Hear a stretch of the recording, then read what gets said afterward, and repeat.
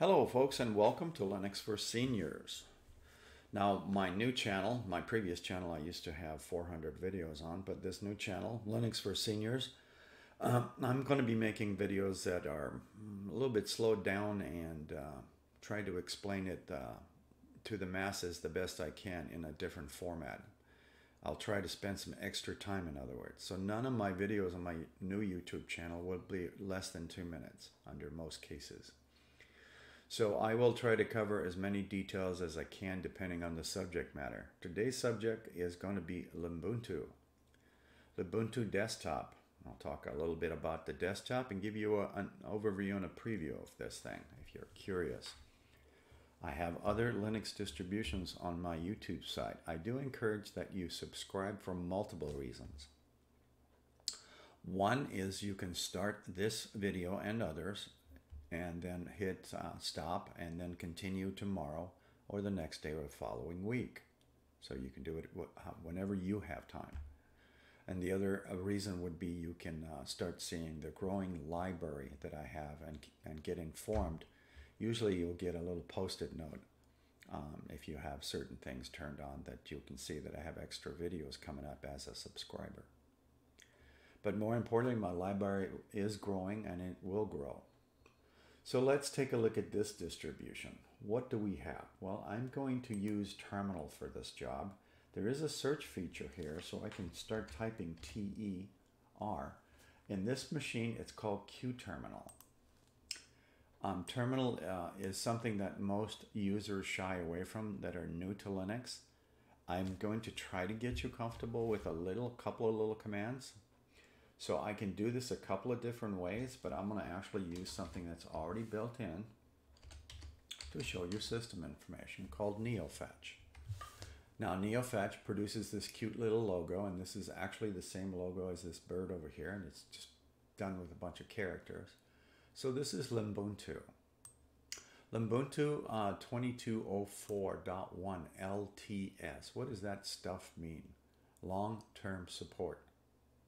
Now the desktop environment is LXQt. That's a little different than your, let's say your XFCE desktops or Cinnamon desktops or maybe Plasma desktops, some of that stuff. It's really not that important, but I thought I'd make mention of it anyways. So what I'm going to do here is get you a little bit comfortable with this, because I can show you and give you a tour of this system, but I'm going to first cover this box because a lot of people get intimidated by this when they're new to Linux. Don't. You can anyone can learn Linux, trust me. And a lot of the commands that or things I'm going to be doing are all point and click, so you don't have to if you don't want to do this. But I'm going to punch up clear, and then I'm going to show you my history of commands, just to let you see this for a second, if I can spell right.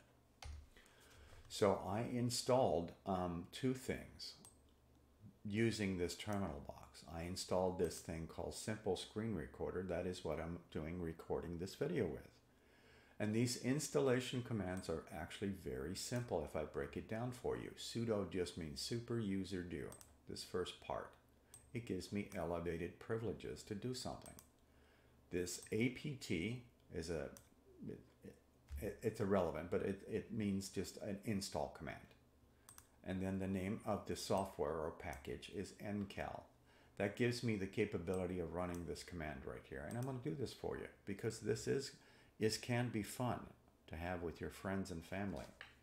I'm going to punch up the word cal. After I install ncal, you can get a calendar that looks like this. And you may be laughing, clicking, don't you have a calendar here? Yes, I do. However, this one is special. So if I put the word cal and space, I can put any month of the year. I can use the word January, for instance, or the number 1. Then I can hit space and put a year. Do you have a friend? Let's say you have a friend born in 1962. Your friend born in January of 1962 may be born on the 9th. He or she was born on a Tuesday. You can have all kinds of fun with your friends and family and tell them what day of the week they were born on. all you got to do is do this. If you are wanting to do this for a new person, use the upper arrow key on your keyboard to repeat that last command. Then you can just change the month. So this would be number 2 would be February. I'll pick a different year. 1942, or I'll pick up maybe something more modern. 1992, how's that? It doesn't matter what year I plug in. So if you have a person born in February of 1992, maybe, well, that would obviously be a younger person. That person was born, let's say, on the 12th. They were born on a Wednesday. Here's a little bit of trivia for you. Just having fun, folks. I'm going to repeat the same command using the upper arrow key, cal. I'm going to actually type this out. So July 4th, 1776 is Independence Day in the United States. What day of the week did July 4th in 1776 fall on? Wow, that's a good trivia thing. You can probably look that up on the internet. So this terminal box can do this for you in 1 second. July 4th, 1776 fell on a Thursday. That is the calendar from 1776. Now I'm going to punch up exit. Have fun. So let's give this a quick tour. So Lubuntu has a lot of features. Again, I pointed to the calendar. This is the standard wallpaper and mouse pointer. You have some additional stuff down here. This is my simple screen recorder that I'm using to record this video. There is my networks that I can access. I have different wireless networks in my home. And there's the clipper, Q clipper. It's a clipboard and a volume control. All right, so I also have remove media. Now, the stuff over here is the program that I have open recording this video. And then show desktop is in case I have something open and I want to click that really quick and it'll minimize. The file manager for this distribution is called PC Man FM. I went backwards on that one. Anyways, it's a fairly decent lightweight manager because this is a lightweight distribution. You have your home folders, you have your little shortcuts, and what are devices? Devices are well, they're internal or external hard drives or possibly USB sticks. I actually have, this one I believe is write protected. Yes, it is. And I believe this one is not. So if I wanted to copy some files out of this hard drive that is inside my computer, I'm going to try to copy wallpaper. And there might be some copy process things in there that you may not be aware of, but all I'm doing is transferring some files. My pictures folder for this distribution is empty. So I'm going to paste that, and it's complaining about permission denied. That's fine. So I'll just hit ignore, and I'll wait till it to finish. I did download some wallpaper from that folder on that hard drive just to let you see them. All right, so I have some wallpapers here. And you can right click on these things and get other information. Move them, compress them. And these are the different supported compressions. All right, I'm not going to spend a lot of time on the file manager. Let's give you a tour of the system. So you have the computer, which shows my extra hard drives and also my home folder. You have installation of Lubuntu if you wanted to. I'm running the live copy if you're curious. How big is the image? It's around 2.4 gigabytes, I believe. It takes roughly somewhere in the vicinity, depending on what kind of computer you have, somewhere in the vicinity of 5 to 10 minutes to boot up. But you can boot up in the live mode without installing anything. And I'm actually running it this way. I actually manually temporarily installed this recording software so I can bring you this video. So here's my home folder, my networks I'm going to skip over, and my trash can. Nothing really major here. Here is their logo downstairs. It's kind of small, but anyways, I'm going to click that open. So you have all kinds of things. Leave would be like, you know, you're wanting to shut down or reboot or log out, that kind of stuff. You also have a search feature to go look for stuff. You got a lock screen, and you got about. what is this thing? I gave you system information a little bit earlier. That was a little bit more detailed, but more importantly, that's what you have there. So let me start at the top with these little lines going sideways. So accessories, these are the pieces of software that you will get on this live copy, which is kind of cool. So all these are just different applications. Just walking through this stuff. And look at that. They have LibreOffice Writer actually on this USB. I'm sorry, mine is a USB stick, but on this live copy. Now, if you're not familiar with any of the Office suite, this is LibreOffice. LibreOffice is very similar to Microsoft Word, and you can almost learn very quickly using this.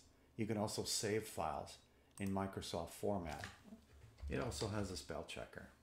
So if I put an extra T in there, it's not going to know what I'm trying to spell. If I right click on it, it should guess at it though.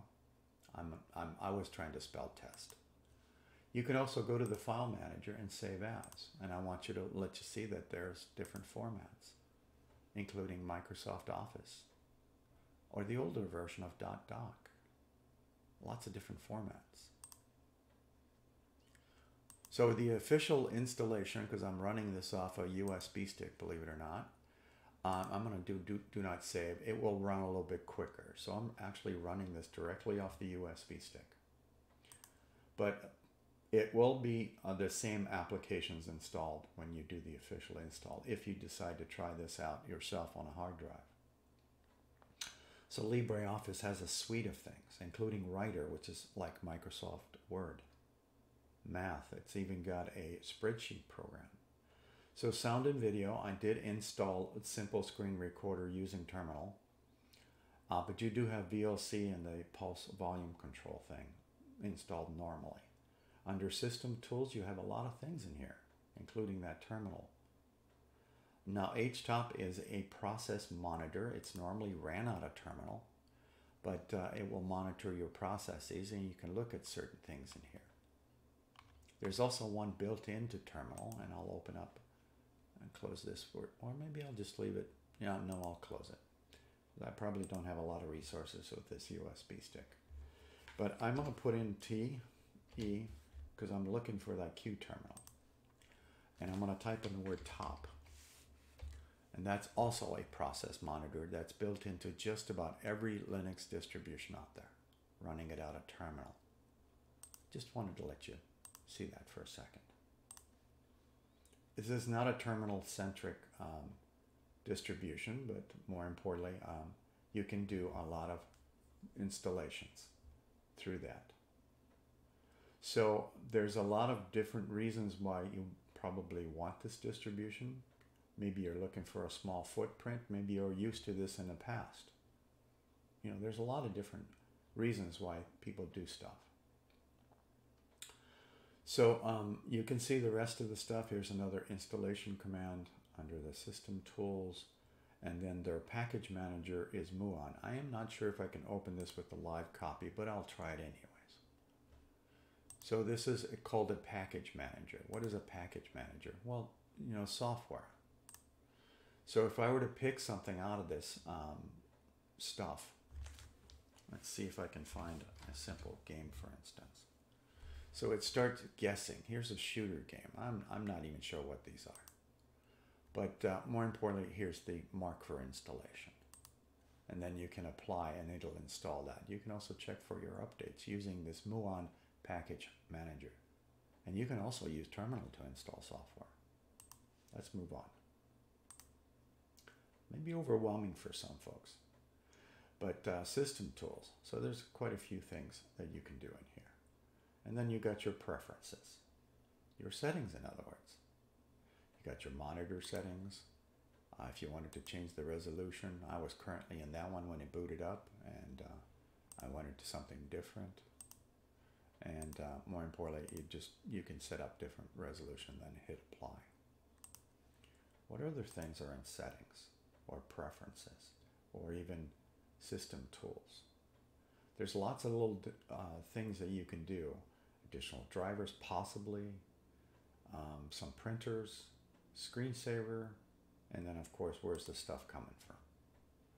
So the stuff is coming from the Ubuntu or Jellyfish. So Ubuntu software, Conical. Some people are not familiar with that. So I don't have some drivers installed, but I could install this driver for this particular video card, for instance. This is currently using the open source driver, so there's no proprietary drivers being used. But whatever your system has on it, you may want to look through that if you are installing this distribution. So that's over here in software sources also. So that's where the stuff is coming from, because Lubuntu is based off of, I'm going to put in Qt this time, looking for that, well, actually I'll just use E for terminal. So I'm looking for that Q terminal. I'm going to do Neofetch one more time.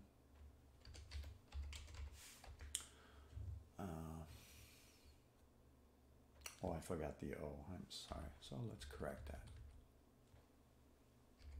It's a thing about spelling. Anyways, folks, just a little humor there.